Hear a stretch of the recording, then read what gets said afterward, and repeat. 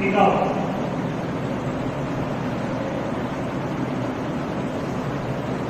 તો જોઈએ ગઈકાલે આપણે 1 નંબર 2 સુધી મિત્ર આપણે જોયેલું હતું. હવે હેડિંગ પાસે રીત નંબર 3 હેડિંગ પાસે રીત નંબર 3 એની અંદર લખો કે મૂડી પર વ્યાજ ગણવાનું રહી ગયું હોય ત્યારે મૂડી પર વ્યાજ ગણવાનું મૂડી પર વ્યાજ ગણવાનું રહી ગયું હોય ત્યારે મૂડી પર વ્યાજ ગણવાનું રહી ગયું હોય ત્યારે અમુક લોકોનો વોઇસ હજુ અનમ્યુટ છે, મ્યુટ કરી દેશે. મારા સિવાય કોઈ તો હવે વોઇસ અનમ્યુટ નહીં હોવો જોઈએ. ઓકે, તો મૂડી પર મિત્ર વ્યાજ ગણવાનું રહી ગયું હોય ત્યારે એના માટે યાદ કરી લખવું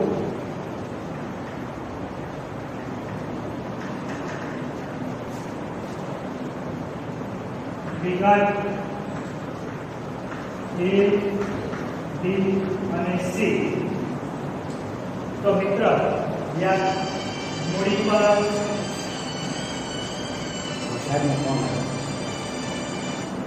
હાલો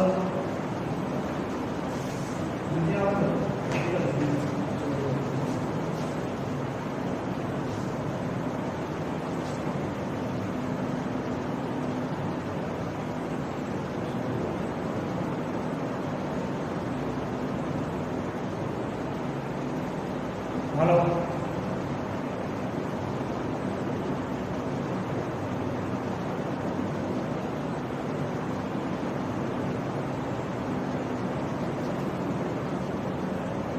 બાળકો અવાજ આવે છે તો ચેટ બોક્સમાં ઓકે લખી દેવું. એવો આવે અવાજ? Okay, thank you.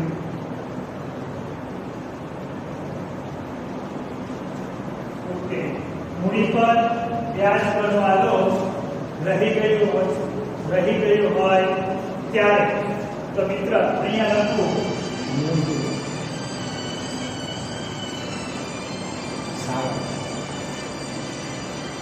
મૂડી પર વ્યાજ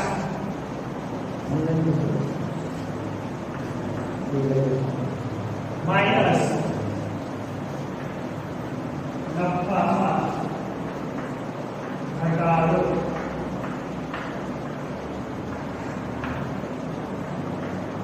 તફાવતની રકમ. ઓકે મિત્ર, જ્યારે પણ મૂડી પર વ્યાજ ગણવાનું રહી ગયું હોય, રકમની અંદર કે ભાઈ મૂડી પર વ્યાજ ગણવાનું રહી ગયું છે ત્યારે તો શું કરવું મિત્ર કે વિગત ABC ગઈકાલે જે ફોર્મેટ હતું એ જ પહેલામાં કેમ લખ્યું હતું કે નફાની સાચી ફાળવણી -40 પણ કામમાં પણ એ જ કરવાનું કે પહેલા મૂડી પર વ્યાજ ગણી લેવાનું. તો મિત્ર મૂડી પર તમે વ્યાજ આપો તો નફામાં વધારો થાય કે ઘટો એ પહેલા એ સમજો કે મૂડી પર વ્યાજ એક પેઢી માટે આવક કહેવાય કે ખર્ચ કહેવાય. તો મિત્ર મૂડી પર વ્યાજ એક પેઢી માટે શું કહેવાય? ખર્ચ. તો મિત્ર જેટલો ખર્ચો વધે તો એટલો નફામાં શું થતો હોય? ઘટાડો. એટલે એને શું કહેવું છે? નફામાં ઘટાડો કરેલો છે. તો પહેલા મૂડી પર વ્યાજ માઈનસ નફામાં ઘટાડો. ઓકે મિત્ર, તો આ રીતે લખી લો ફટાફટ. વિગત A, B, C મૂડી પર વ્યાજ જેની જે રકમ હોય તે માઈનસ નફામાં ઘટાડો.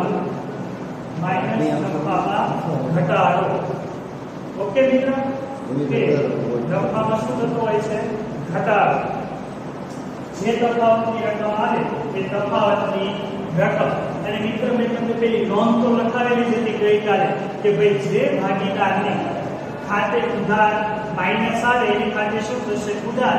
અને જે ભાગીદારની રકમ પ્લસ આવે તો એ ભાગીદાર ખાતે શું કરવાનું રહેશે? જમા. બરાબર ને? એ નોંધ નો નિયમ ફરશે નહીં, ધનનો ફરશે નહીં. શું કે માઈનસ આવે એ ભાગીદાર ખાતે ઉડાડ, પ્લસ આવે એની ખાતે શું કરી દેવાનું છે મિત્ર? જમા કરવાનો છે. તો મિત્ર એક રકમ લખશે ફટાફટ. હાલો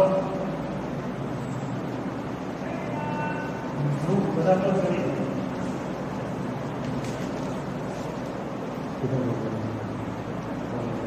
ચલો રકમ લખવાની શરૂ રાખશો તો મોબાઈલ સેટ કરી દો. બરાબર?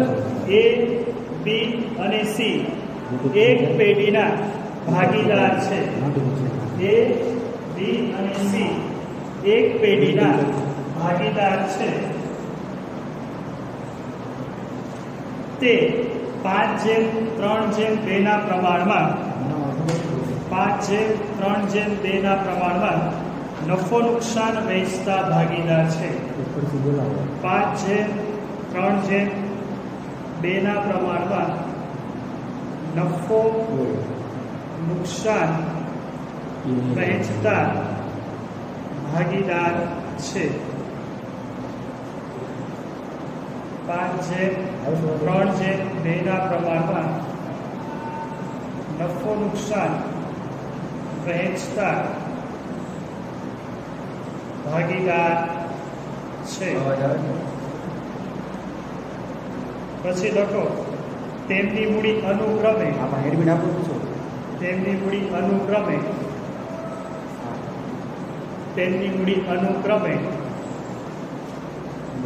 80,000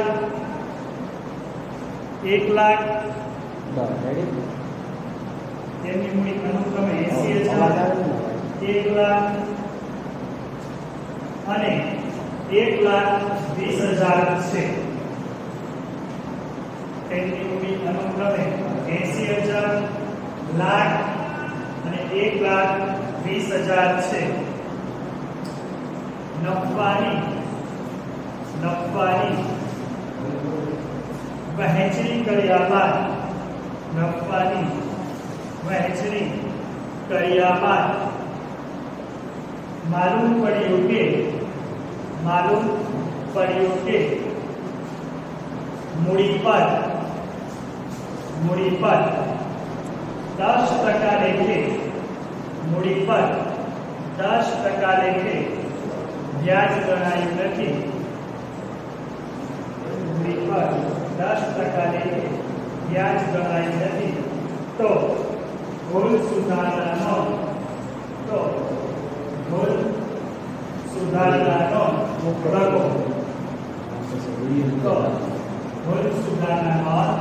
લખો. ઓકે મિત્રો, તો અહીંયા મેં તમને કોષ્ટક જે રીતે કીધું છે એ જ રીતે પહેલા હું કોષ્ટક બનાવી લઉં છું. બરાબર?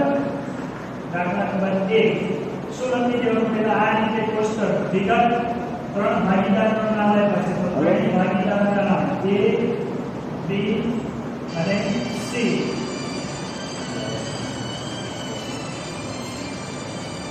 A, B, C.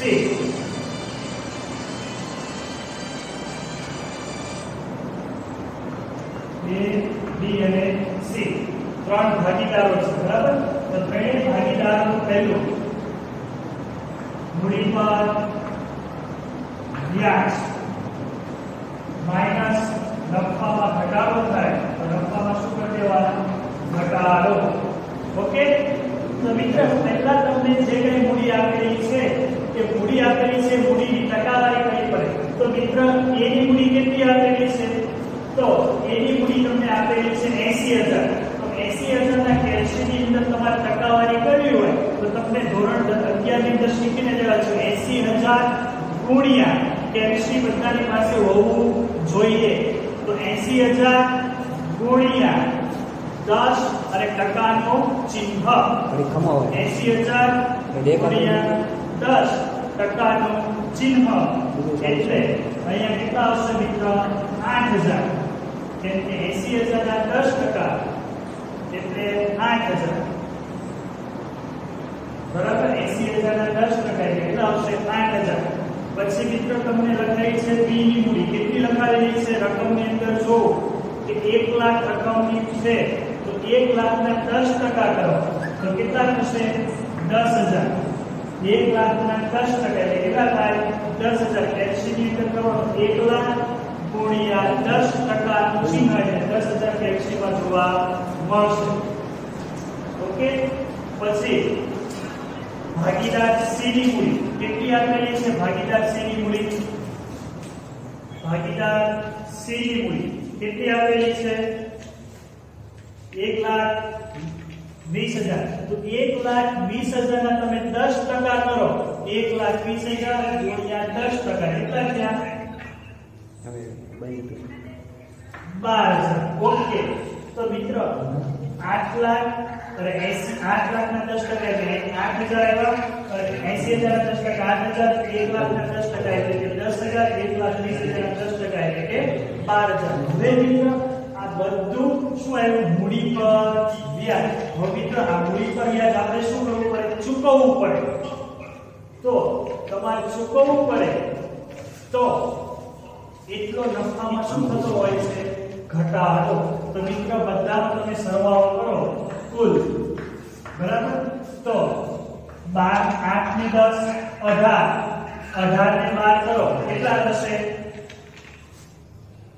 8 ને 10 18 30,000 એટલે ટોટલ કેટલા આવ્યા 30,000 ઓકે હવે મિત્રો ટોટલ જે આપણો નફો છે એ ટોટલ નફામાંથી 30,000 નો શું થતો હશે ઘટાડો તે ઘટાડો કયા પ્રમાણમાં કરવાનો તો કે નફા નુકસાનના પ્રમાણમાં નફા નુકસાનનું પ્રમાણ કેટલું લખાવેલું છે ભાગીદાર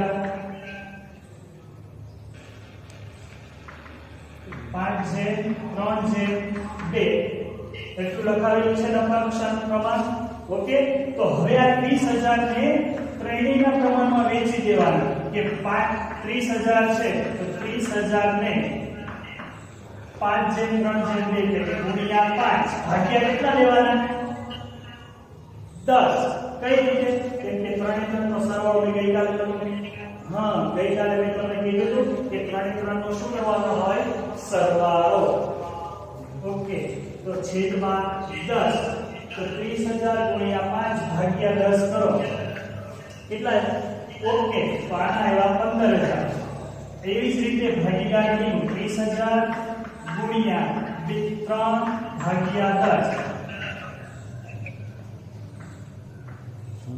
કેટલા આવ્યા 9,000 ઓકે થેન્ક યુ 30,000 ગુણ્યા 2 ભાગ્યા 10 6,000 ઓકે હવે પરિણામનો સરવાળો કરી જોઈએ 30,000 છે તો આપણી ગણતરી કેવી સાચી તો 15 9 ને 6 15 15 ને 15 થઈ ગયા 30 તો આપણી ગણતરી કેવી સાચી તો પરિણામમાં A B અને C નીચે લખી દેવાનું કે અહીંયા 15,000 અહીંયા B ની નીચે 9,000 અહીંયા C ની નીચે 6,000 ઓકે હવે શું કરવાનું કે મૂડી પર વ્યાજમાં કેટલો નફામાં ઘટાડો એટલે શું કરવાનું માઈનસ તો 8 માંથી 15 જાય તો કેટલા વધે પણ કેવા માઈનસ 7,000 પછી 10 માંથી 9 જાય તો 1,000 પણ કેવા પ્લસ 12 માંથી 6 જાય તો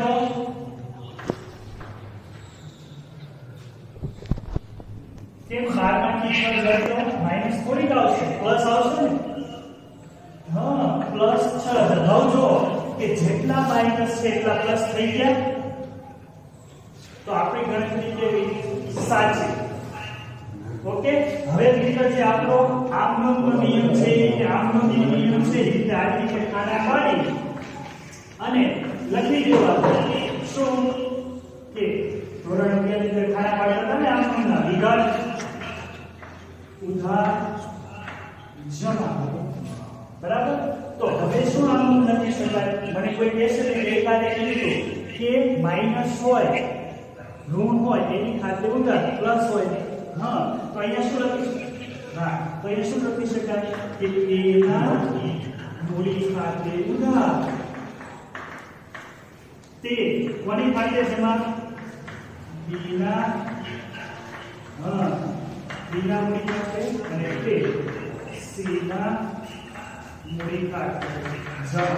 ઓકે, તો અહીંયા 7000, અહીંયા વિના 1000 અને અહીંયા 6000. તો આમનો નિયમ સાબિત થઈ ગયો કે જેટલી રકમ ઉધાર એટલી રકમ શું આવી ગઈ.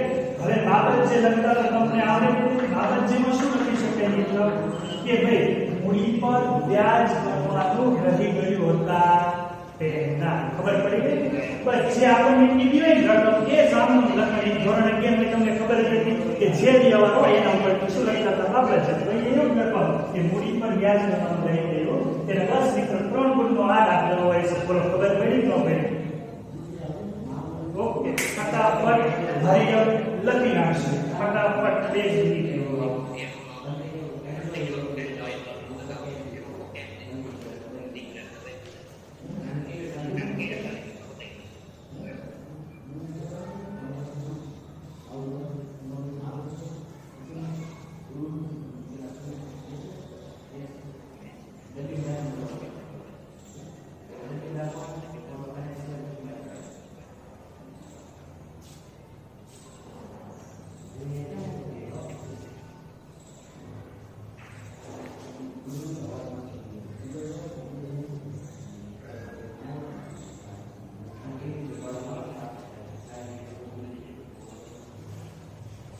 તો મિત્ર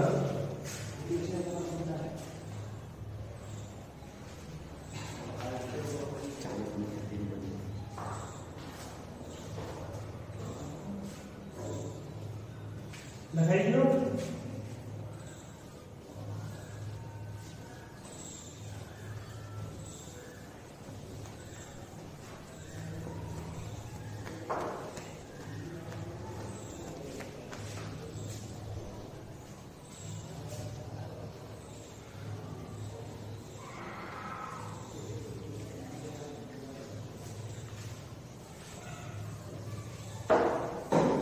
હજુ એક રકમ આના જેવી લખશે. આના જેવી એક રકમ લખશે P Q R ની પેઢીની મૂડી અનુક્રમે P Q R ની પેઢીની મૂડી અનુક્રમે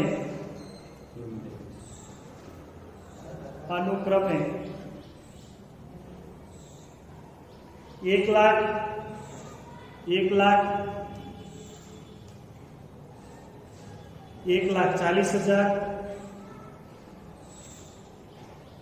1,40,000 અને 1,60,000 છે. 1,60,000 છે.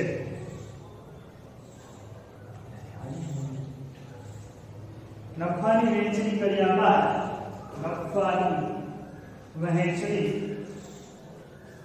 બાદ માલુમ પડ્યું કે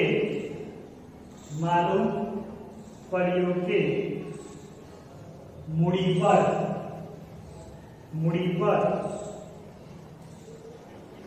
12% લેખે વ્યાજ ગણવાનું મૂડી પર 12% લેખે વ્યાજ ગણવાનું રહી ગયું છે. વ્યાજ ગણવાનું રહી ગયું છે. તો ભૂલ સુધારણા નોંધ લખો. તો ભૂલ સુધારણા નોંધ લખો. તો ભૂલ સુધારણા નોંધ લખો. મિત્ર જે આપણે આગળ દાખલો જોયો એ જ રીતનો દાખલો છે. બરાબર છે? પણ ભાગીદારના નામ શું આપેલા છે? P Q અને R. વિગત. તો મિત્ર ખબર કેમ પડે શું કરવાનું? તો જો છેલ્લે કીધું છે કે ભાઈ મૂડી પર વ્યાજ ગણવાનું રહી ગયું, તો મૂડી પર વ્યાજ ગણવાનું રહી ગયું તો પહેલું કામ શું કરવાનું? મૂડી પર વ્યાજ. ઓકે, અને મૂડી પર વ્યાજ ગણો તો નફામાં વધારો થાય કે ઘટાડો? ઘટાડો. શું કામ? કે તમે ભાગીદારને મૂડી પર વ્યાજ આપો એટલે એટલો નફો આપણો થયો કેમ કે મૂડી પર વ્યાજ એ પેઢી માટે ધંધા માટે શું કરે ખર્ચ તો ખર્ચ વધે તો નફામાં શું થતો હોય ઘટાડો તો અહીંયા શું કરી દેવાનું માઈનસ નફામાં ઘટાડો ઓકે હવે મિત્રો મને એમ કહેશો કે 1 લાખ P ની મૂડી કેટલી છે 1 લાખ તો એની મૂડી પર વ્યાજ 12% લેખે કેટલું થાય કોઈ વ્યક્તિ મને કહેશે 12,000 સિમ્પલ વસ્તુ છે કેટલી થશે 12,000 ઓકે પછી 1,40,000 જેની મૂડી છે ભાગીદાર Q ની તો 1,40,000 ના 12% વેરી ગુડ 16,800 પછી ભાગીદાર R જેની મૂડી કેટલી છે 1,60,000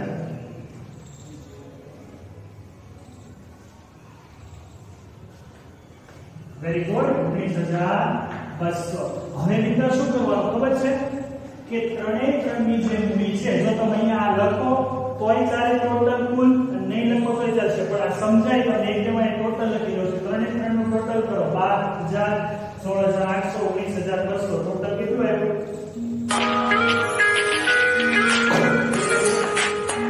કેટલું આવ્યું 48,000 તો મિત્રો 48,000 ને શું કરવાનું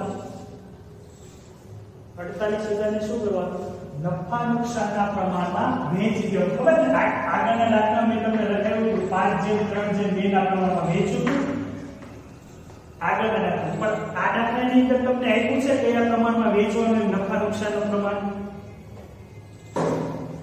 કે નથી આપ્યું તો શું કરશું હા વેરી ગુડ મેં તમને આગળ કીધું હતું કે કરારનામામાં જો ઉલ્લેખ ન હોય તો નફો કયા પ્રમાણમાં વેચતા હોય 1/1 સરખા પ્રમાણમાં એટલે 3 ભાગીદાર છે તો 1/1 તો સિમ્પલ જ કરી દો 48,000 ભાગ્યા 3 કેટલા આવશે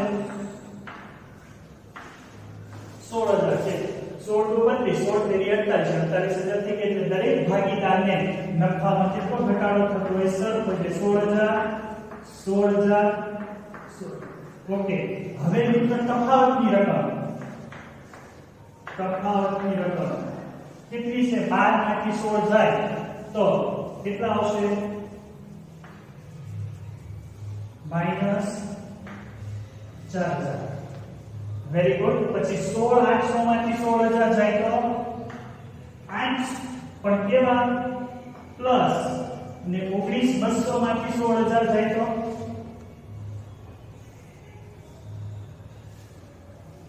$3,200 પ્લસ આવશે ને ઓકે પ્લસ તો જો બંનેનો તમે સરવાળો કરો 3200 + 800 4,000 થઈ ગયા પ્લસ અને સાથે -4,000 થઈ ગયા તો આપણી ગણતરી કેવી ઓકે પછી જે નિયમ છે એ જ નિયમ પ્રમાણે આમ લખી દેવાનું શું કે P ના મૂડી ખાતે ઉધાર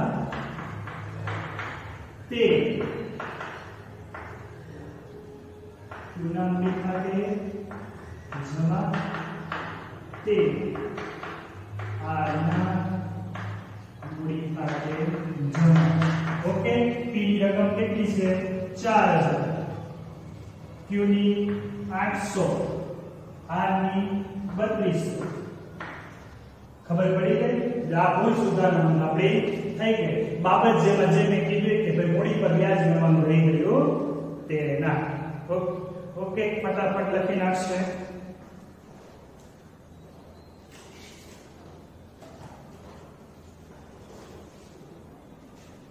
કરાવું છું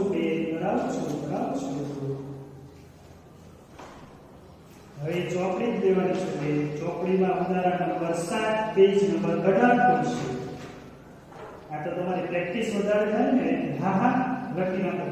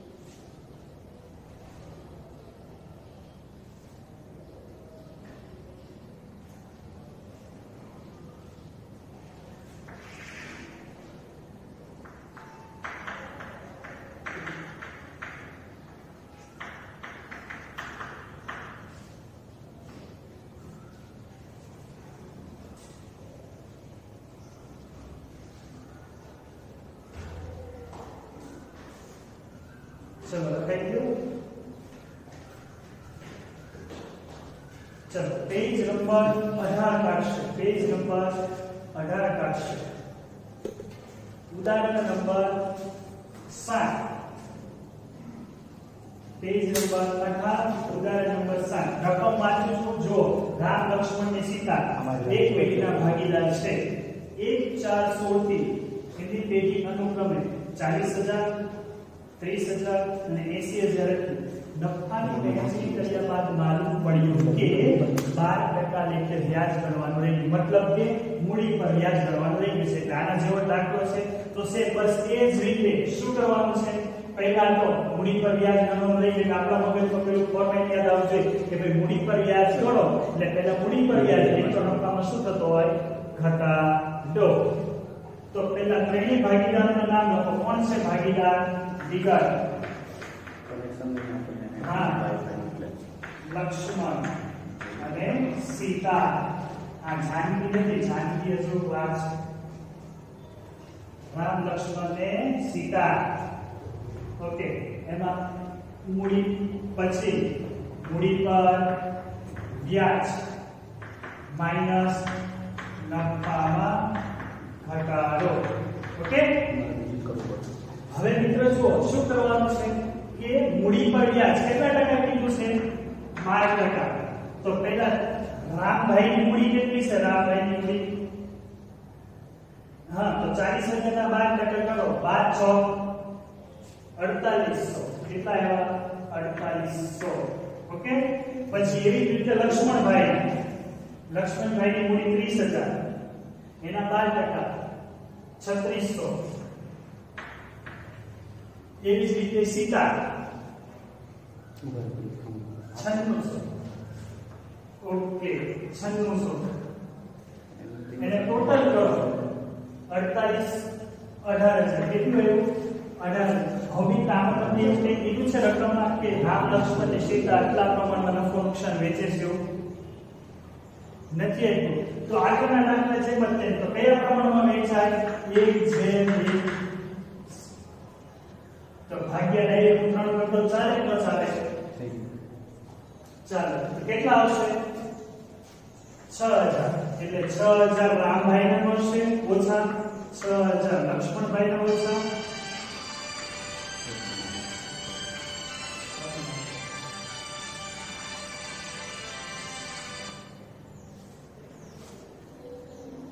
तो आयो बात હવે વાત ઓકે વચ્ચે વચ્ચે ત્યારે ફર્સ્ટ વચ્ચે ફોન ડિસ્ટર્બન્સ આવશે ત્યારે પ્રશ્ન પણ થોડો અટકી જશે ઓકે। તો 4800 માંથી 6,000 તમે બાદ કરો તો કેટલા આવશે? -1200। Very good. પછી 3600 માંથી 6,000 જાય તો હવે કામ કરો માઈનસ 2400 અને 9600 માંથી 6000 જાય તો પ્લસ 3600। હવે જો કે 500 વત્તા 2400 થઈ ગયા 3600 માઈનસ 3600 તો પ્લસ 3600 ગણતરી કેવી? ઓકે તો હવે આમ લખતા આવડે કે આવડે? શું નામનો થાય કે રામના મૂડી ખાતે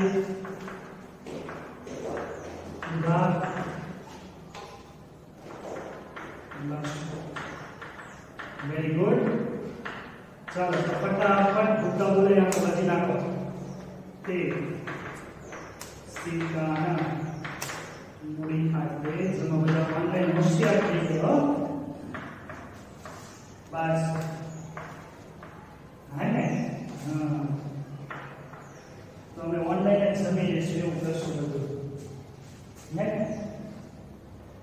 તમે પાવભાજી પાણીપુરી મંચુરિયન ચાઇનીઝ આ બધું બનાવો તમને ઓનલાઈન કરી દેવાનું એટલે ઓનલાઈન ખાઈ લેશું। તો પછી તમને નો મજા આવે ને એવું ને।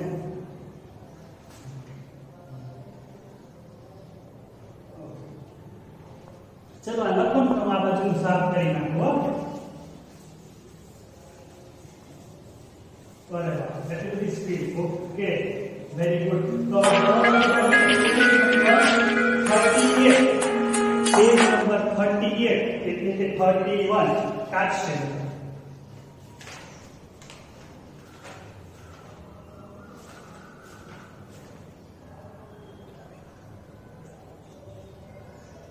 એમાં જો આમ જો એમાં પેજ નંબર 31 પર દાખલા નંબર 7 રાઈટ બદલે. તો જો એમાં લખેલું છે રામ, રહીમ ને ઈસુ એક પેજના ભાગીદાર છે. રામ, રહીમ, ઈસુ એક પેજના ભાગીદાર છે. એક જાતિ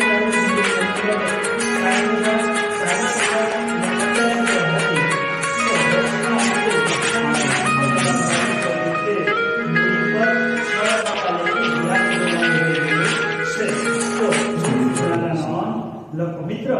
તો અહીંયા પણ એવું કીધું છે કે મૂડી પર વ્યાજ ગણવાનું રહી ગયું. તો ફોર્મેટ તો આપણને આવડી ગયું છે કે વિગત નામ જે કોઈ રામ, રહીમ અને ઈસુ. ઓકે, હા ઈસુ. ઈસુ કોઈ છોકરી નહીં પણ ભગવાન ઈસુની વાત કીધી છે. કોની? ભગવાન ઈસુની. મૂડી, હા મૂડી પર વ્યાજ નફા ઘટાડો. આમાં એવું થાય છે કે ઈસુ હોય ને તે બધા ઊંધું. તો નામ 60 રામ, રહીમની મૂડી આપણને અનુક્રમે 60,000, 40,000 અને 50,000. મૂડી પર વ્યાજ કેટલા ટકા કીધું છે? 6% કીધું છે. તો ફટાફટ ટકા કાઢો. 60,000 ના 6%, 60,000 ના 3600,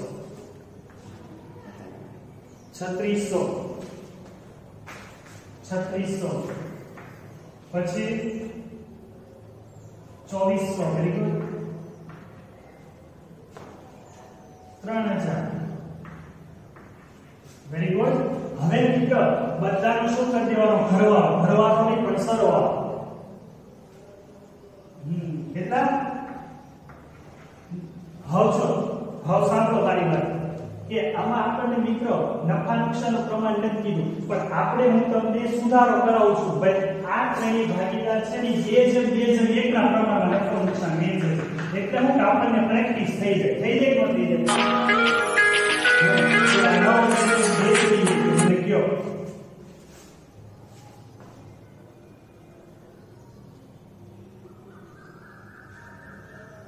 રામના 3600,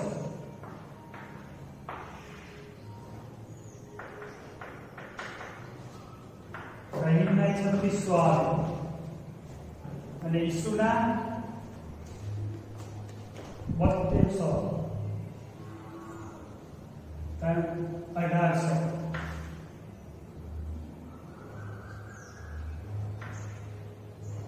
કેટલા આવ્યા? 1800. હવે 3600 માંથી 3600 જાય તો કઈ વધે? કાઈ ન વધે. કાઈ 30 બરાબર. ટેક્સ 2400 માંથી 3600 જાય તો માઈનસ 2400 માંથી 3600 જાય તો કેટલા વધશે મિત્રો? માઈનસ 1200. Very good. અને 3000 માંથી 1800 જાય તો પ્લસ 1200. મળ્યા. એટલે માઈનસ પ્લસ થઈ ગયા સરખા.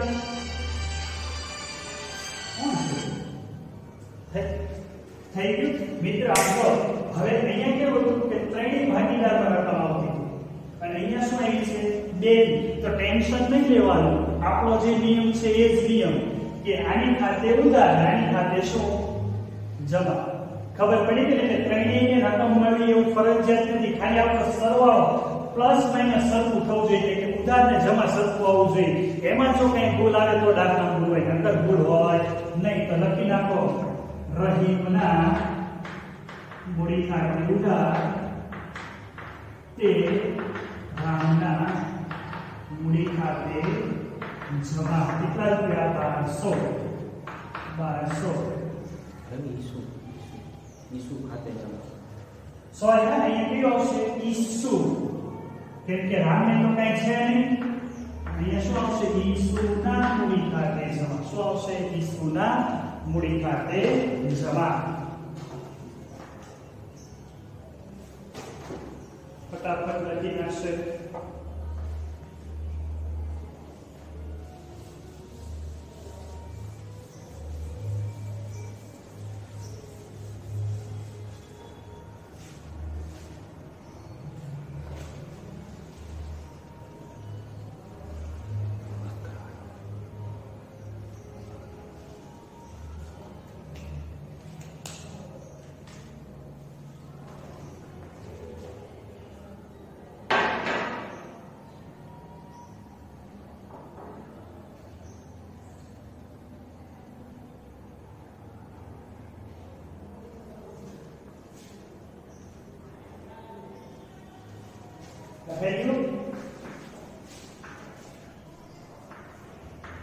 હવે મિત્રો આગળ નંબર વાંચો. રીત નંબર 4. રીત નંબર 4. જેવી રીતે મૂડી પર વ્યાજ ગણવાનું રહી ગયું હોય ત્યારે તો અહીંયા શું લખી દેવાનું? ઉપાડ પર વ્યાજ ગણવાનું રહી ગયું હોય ત્યારે ઉઠાઈમાં રીત નંબર 4 એટલે કે રીત નંબર 4. રીત નંબર 4.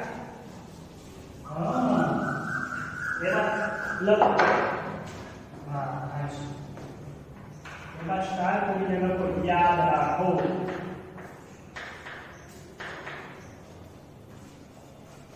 એમાં યાદ રાખો કરીને લખો.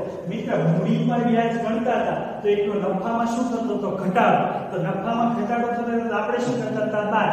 તો એ જ રીતે ઉપાડ પર વ્યાજ એટલો નફામાં શું થતો હોય? વધારે. એટલે પહેલાથી કેવું કરી દેવાનું? એક્ઝેક્ટ ઊંધું. અહીંયા નફામાં વિગત A, B અને C એનાથી ઊંધું એટલે કે નફામાં વધારો. પણ અહીંયા શું લખી દે? માઈનસ ઉપાડ પર વ્યાજ. જે રકમ હોય તે રકમ નીચે તફાવતની રકમ. રેડી?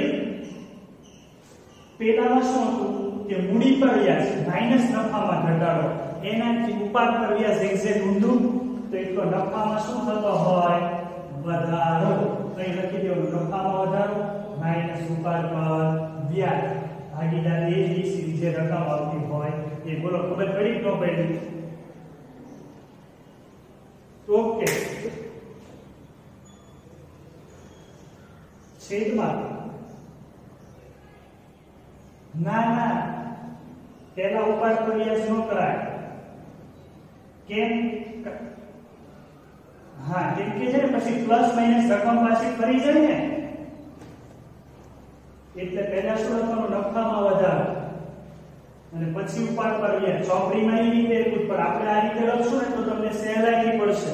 એટલે રકમ શું થઈ જાય? પ્લસ માઈનસ ઊંધી થઈ જાય તો આપણે આમ ઊંધી પડે ખોટી.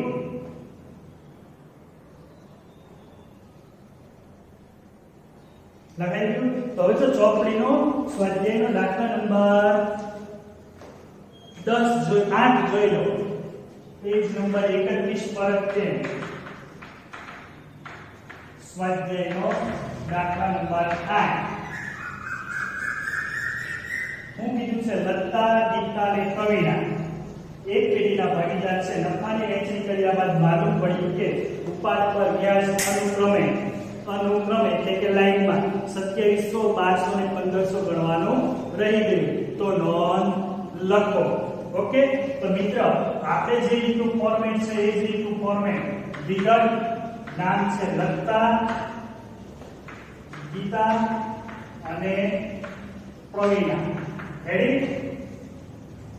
લખવાનું શું? અહીંયા નફામાં નહીં પેલા નફામાં વધારો. આ ઊંધું છે. ઘટાડો હોય ને તો નીચે આવે, વધારો હોય તો ઉપર. માઈનસ ઉપાડ પર વ્યાજ. તો પેલા ઉપાડ પર વ્યાજ આપેલું છે. પેલા જે વિગત આપેલી હોય એ વિગત નાખવાની. ઉપાડ પર વ્યાજ આપણને કેટલું આપ્યું છે?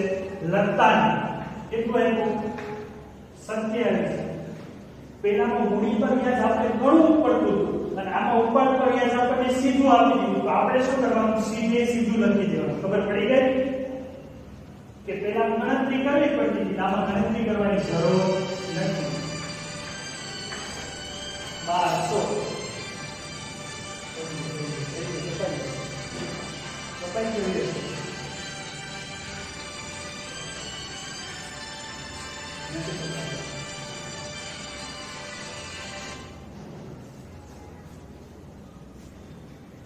ચલો પાસ પર વ્યાજ 2700 1200 અને 1500 રેડી આ ઉપર પર વ્યાજ આપણને મળી રેડી હવે મિત્ર ત્રણેયનું જેમ આપણે કેમ ટોટલ કર્યું હતું આમાં મૂડી પર વ્યાજ એવી રીતે ત્રણેયનું ટોટલ કરી નાખો 2700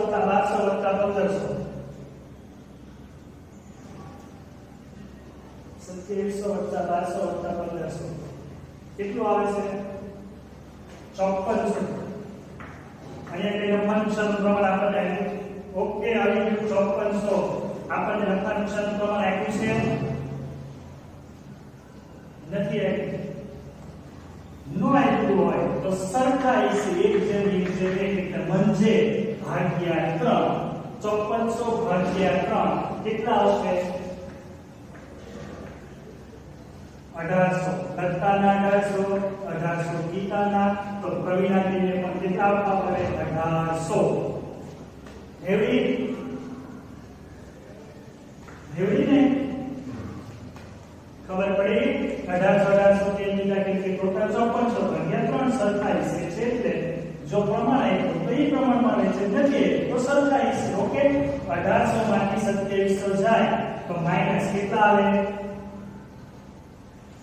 -900 હા બસ અહીંયા પ્લસ 600 અહીંયા પ્લસ 300 ઓકે તો મિત્ર વળી પાછો આપણો નિયમ ધનનો યાદ છે પેલી ધનનો સોલેવાળી ધનનો નહીં હો સોલેવાળી ધનનો નહીં ધનનો કઈ આપણી ધનનો એટલે કે નોન કે જે ભાગીદાર ખાતે માઈનસ આવે એની ખાતે ઉધાર પ્લસ આવે એની ખાતે જમા તો લખી નાખો કે લત્તાના મૂડી ખાતે ઉધાર તે ગીતાના મૂડી તે પ્રવીણાબેન ખાતે જમા આપણે બેન લગાડવું પડે આપણે કે એના માંગા આવવાના છે એટલે આપણે શું લગાડવું પડે પેન લગાડવું પડે ઓકે આપણે કઈ માંગા આવવાના બસ આપણે એવું પણ બોલવાનું ખરું લત્તાના મૂડી ખાતે ઉધાર ગીતાના મૂડી ખાતે તે પ્રવીણાના મૂડી ખાતે અને બાબત છે ભાગ બાજે પ્રવીણા હવે શું લખવાનું બાજેમાં શું લખવાનું કોઈ કહેશે અરે વાહ હોશિયાર 101 માર્ક્સ ઓકે રેડી હોશિયાર ઓકે ઉપાડ પર વ્યાજ ગણવાનું રહી ગયું હવે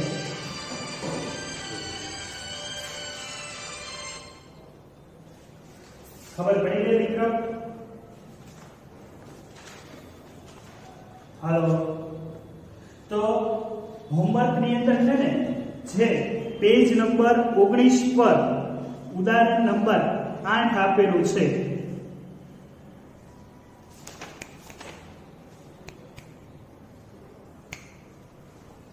પેજ નંબર 19 પર ઉદાહરણ નંબર 8 ભાલચંદ્ર દર્શના અને અંકી આપ્યું છે 5 જેમ 2 છે તો એ આવડે કે ન આવડે